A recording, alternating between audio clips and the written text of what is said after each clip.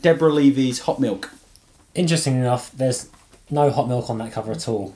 So this one we've kind of got. There is a woman in a bikini standing on sort of some rocks or sort of rocky beach.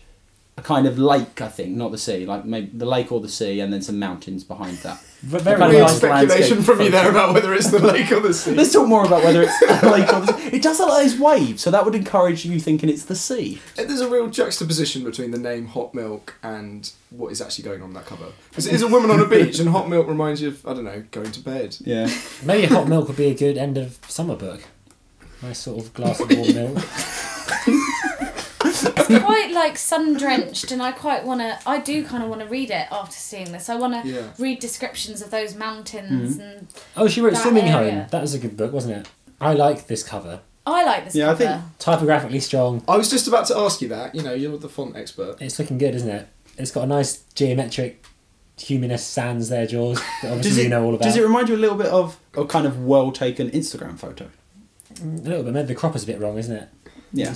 No, I mean, it wouldn't be Instagram. It's more like 70s summer soaked vibes.